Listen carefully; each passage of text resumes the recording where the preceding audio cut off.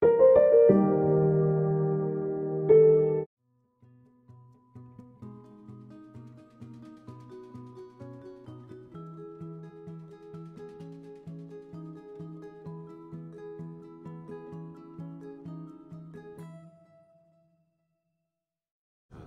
Կիրամիջյան, ինտերվենցիոն սրտաբան, կառուցվածքային սրտի մասնագետ, Լոս Անջելեսից եմ եկել, բայց Հայաստանում եմ ծնվել։ Այս գործը որ արեցինք, բարձր կարգի, բարձր տեխնոլոգիայի գործ է, կոչվում է Transcatheter Aortic Valve Replacement կամ Transcatheter Aortic Valve Implantation,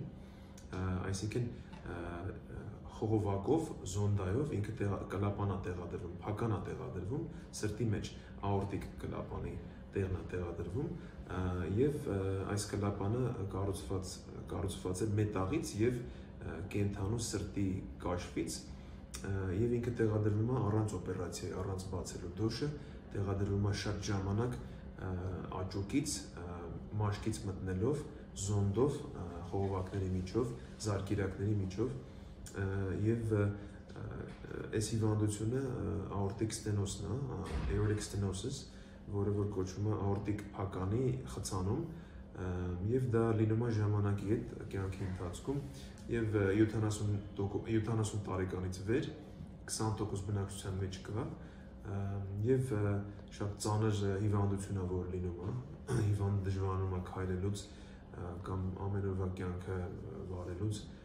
շնչակտուր կարող է լինել, դոշի ցավ, անբարություն սրտի, գլխապտույտ թուլություն եւ այլն, եւ այս ամեն ինչը գալիս է նրանից, որ կլապանը փականը ինքը խցանված, ապնդացած, քարացած է, ֆիբրոզ եղած է տարիների ընթացքում եւ մոտավորապես 5-ից 10 տարի է տևում, որ հասնի այդ իրավիճակին, որ բարձր կարգի խցանում լինի եւ բուժումը առաջ միշտ եղել է օպերացիա,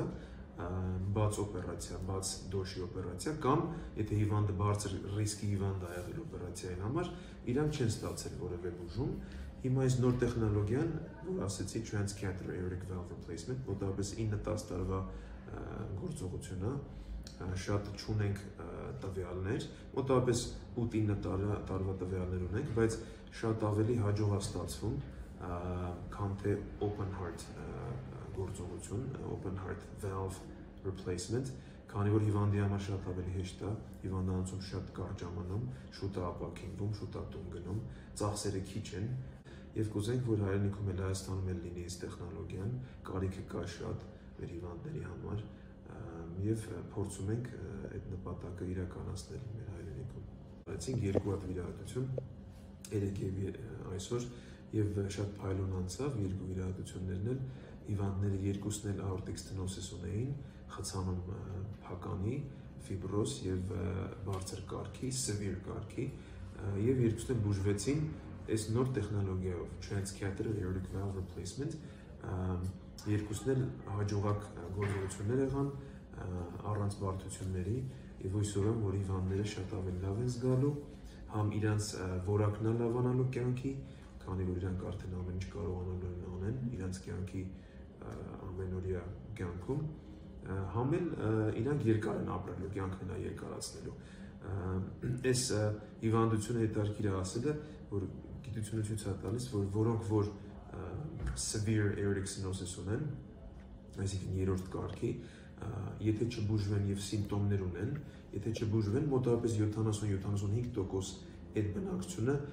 2 տարվա մեջ մահանում է, այսինքն 75% հիվանդները այս սիմպտոմատիկ կլապանի խցանումով 2 տարի հետո մահանում են, այսինքն ինքը ծանր հիվանդություն է, ավելի ծանր, քան թե որոշ քաղցկեղներ, եւ դրա համար իր բուժումը շատ կարեւոր է, եւ բուժումը դեղորայքով չի, բուժումը միայն նոր կլապան տեղադրելով է, որը որ հույսով հայրենիքում կզարգանա, Ընդհանուր Հերացի հիվանդանոցում սկսել ենք արդեն եւ առաջ աստված կշարունակենք։ Կուզեմ ներկայացնել մեր ընկեր, մտերիմ ընկեր Քարլոս Ռեստրեպո, ինքը տեխնոլոգ է ինտերվենցիոն սրտաբանության մեջ եւ իրար հետ ենք աշխատել երկար տարիներ Լոս Անջելեսում, ինքն էլ շատ բարեհոգի, բարեսիրտ մարդ է,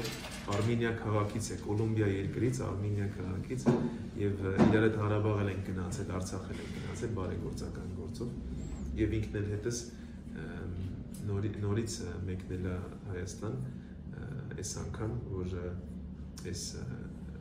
այս վիրահատությունը անենք իրար հետ